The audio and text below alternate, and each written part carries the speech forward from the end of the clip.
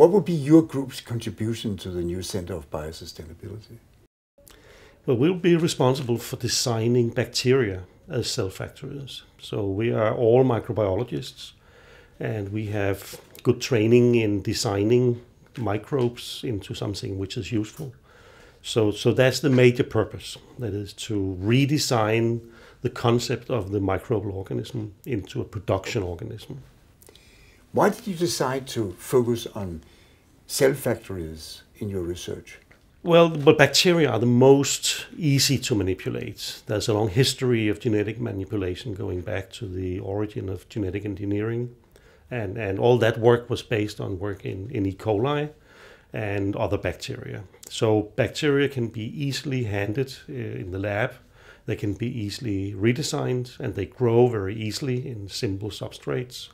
So there's a lot of very good reasons to use bacteria for industrial purposes. And also the industrial use of genetic engineering has showed very clearly that bacteria have many advantages.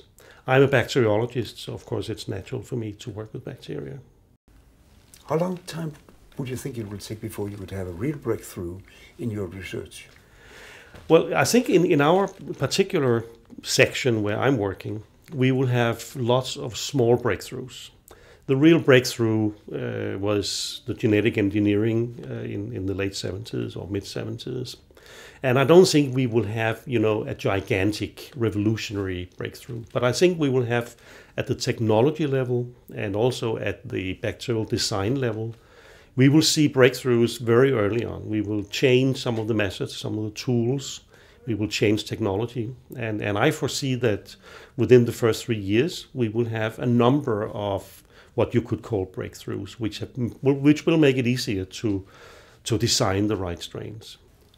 What impact do you expect the cell factories to have on the Danish society? I think they're necessary because we are going to change our industrial strategies, and we need as many breakthroughs as possible. So even the small ones will be very important. And there's a whole lot of technology which is not ready yet.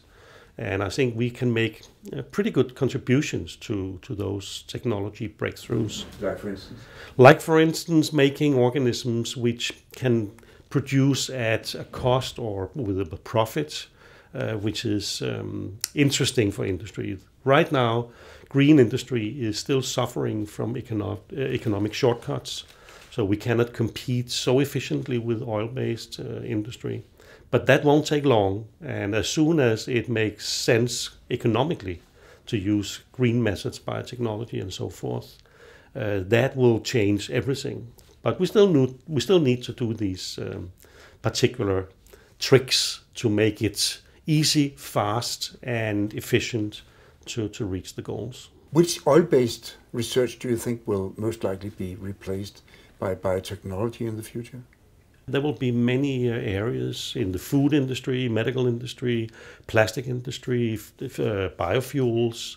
We are not covering everything, but certainly in many, many areas where we use oil as some kind of resource, green biotechnology will take over eventually. What is the biggest challenge if the world has to switch from fuel-based chemistry to bio-based chemistry? Well, of course, the biggest challenge is to make it work, and that's what we are confronted with right now. I think we may also sacrifice some of the products that we used to have from oil industry and simply decide that some of these products we don't need, they are not essential. So why make an effort to try to produce them? I think that's going to be a very interesting political discussion and also society discussion, if we can decide everybody that many of the things that we are using now without thinking about it may not be life essential. So we may have to give it up. Give me an example. Well, it could be having, 5 different types of plastic to wrap up our goods in the supermarket. Maybe one is enough, and therefore let's discard the 4 other ones because we cannot make it anymore. Or it would be a waste of effort and money to try to make them. So there are lots of things if you think about it. Also the way we make textiles, maybe we will have fewer materials to make textiles, but it could be okay. We can certainly survive without quite a few of them, I guess. There will be things we cannot make, and the chemistry sector, of course, will still operate, but maybe the costs, both in terms of money and carbon dioxide emission and other sort of side effects of the chemical industry, will not be tolerable in the future. So we will have to see what bioindustry can provide. That's very important. And then we should be happy with that, unless there's some very essential materials that we cannot make.